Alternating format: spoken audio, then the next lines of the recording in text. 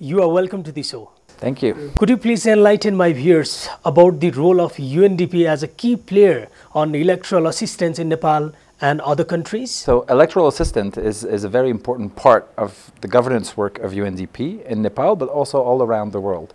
Every year there's about 40 to 50 electoral support projects ongoing at any moment. And UNDP has been involved in some very, very important historical, I would even say, electoral projects. And we've been supporting, for example, the independence of East Timor. And we've been supporting also elections in very complex environments, like in Afghanistan recently. Here in Nepal, we've been involved in the 2008 and 2013 election. And needless to say that after the promulgation of the new constitution last September, we are now getting ready for new electoral moments of the history of the country. And the project that UNDP has with its donors and its partners stands ready to promote this.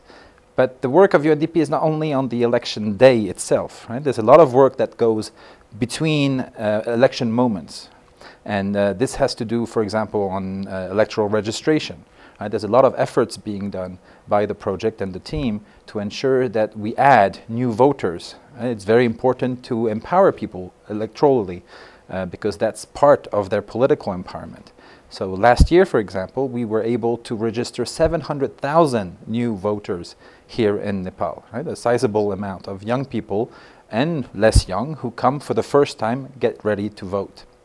This is very important in exercising their rights, but also to allow them to express, what it is that they want for the country, choose the programs and the candidates that they want to lead the country and deliver to them the services that they want.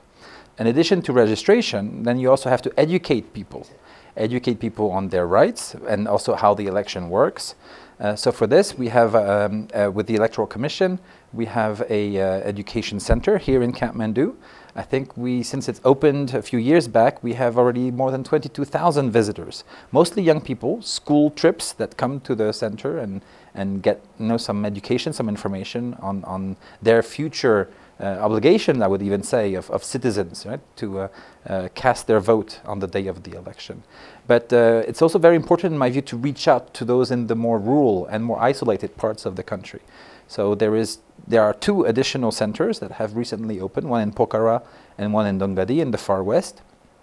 And we have also mobile registration and education centers, right? So we reach out to the further communities and to really bring more people on board. Which takes me to the other issue that is very key in this project, which is inclusion. Right? So it's not only about inclusion of men and women, but we also try to cater for specific groups that maybe find difficulties, in fulfilling their rights. For example, we have a very interesting program on deaf and visually impaired citizens, right? And I think it's important that their disability is not a hindrance to their capacity to also exercise their right to vote. So there's a special dedicated part of the project which develops activities to enable them to better understand and also on the day of the election fulfill their rights. How is UNDP Nepal currently supporting electoral cycle in Nepal? So our main partner is, of course, the Elections Commission with whom we work, and with them we work in Kathmandu, but the Election Commission also has district level offices and we support them both logistically and on the regulations that have to be enforced. We have worked with them on a code of conduct last year, which I think is very, very important. We know the history of Nepal is full of happy moments, but also more difficult times in the contemporary history of the country. So we need to ensure that when elections are called, security is ensured so that the casting can happen, in a peaceful environment. I was myself privileged to witness a by-election, I think it was earlier last year in Bagalung, and I could see, a mobilization of many, many government services and an enthusiasm among the citizens of Nepal to sometimes walk for hours to the closest election voting center to be able to cast their ballot. I think this is very important and very encouraging to deeply root democracy in this country. How is UNDP Nepal promoting women empowerment and social inclusion in the electoral process in Nepal? I think this is a signature of UNDP, right? And anything we do in development, we always try to ensure that social inclusion and women empowerment is absolutely a central part of our interventions. Same applies to electoral assistance. So in the education part of the program, we ensure that we use both men and women to encourage their peers, to register and to come to vote on the day of election. We also, as I mentioned earlier, have a special dedicated project to targeted sections of the society that may have more difficulties in fulfilling their rights. So this is really an important element of our program here. Why this support is important for UNDP Nepal, and what is its plan for further support in electoral assistance? Well, I think elections is one, but an important aspect of democracy. Right? It's democracy is a very rich notion and concept, but election is kind of a highlight moment of how democracies are being implemented in countries, and it's very important because it goes down to the individual, to the citizen, right? And for that person to feel empowered, to make sure that they become not an observer of the way that the country is evolving, but an actor, a decision maker. In many countries, the trust, there's a lot of suspicions, between the political parties and the individuals, and sometimes people give up. They say, oh, those parties, they're all the same, and voting doesn't make a difference. One vote, what's one vote, compared to so many other citizens. But I think it is very important that we change this mindset, because the election is the moment in the year, in the period of years, where individuals are given a chance to really express their position, their thoughts, and their desires for their future. Now, the project is as I said earlier, preparing for the next elections. We know that the promulgation of the Constitution of last year will lead to new elections. Whether they will be central first, local second, or the other way around, it doesn't matter. What matters is that the project is ready to support the calendar and decisions that the government will take in terms of organizing those elections. I think, as I mentioned earlier, we have already 2 strong experiences in Nepal in 2008 and in 2013. So we know how to organize, we know the gaps, we know the limitations, we know the strength.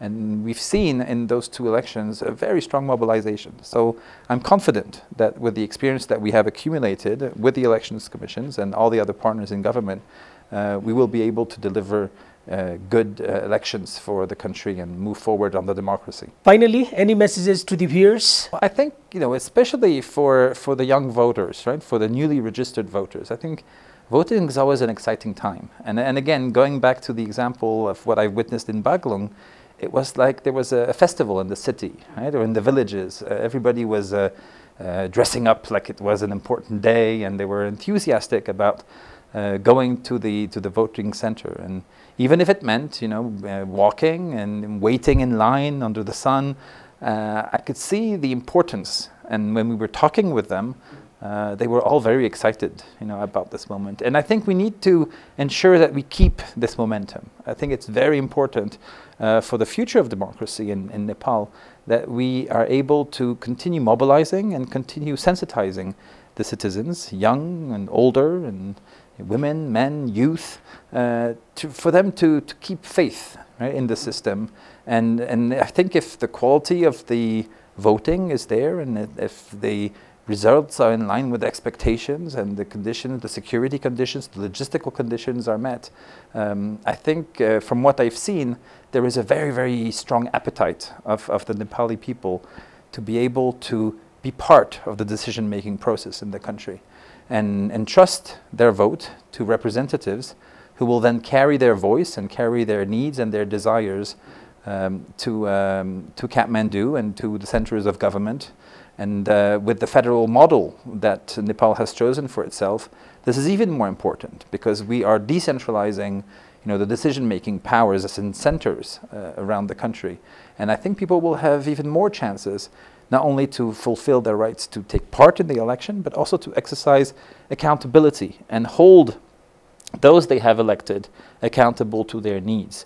And when the contract, between the citizen and their representative is strong, then you can have trust that this country will go in the right direction on democracy and on long-term development. Thank you so much for your valuable time and information. Thank you so much. Welcome.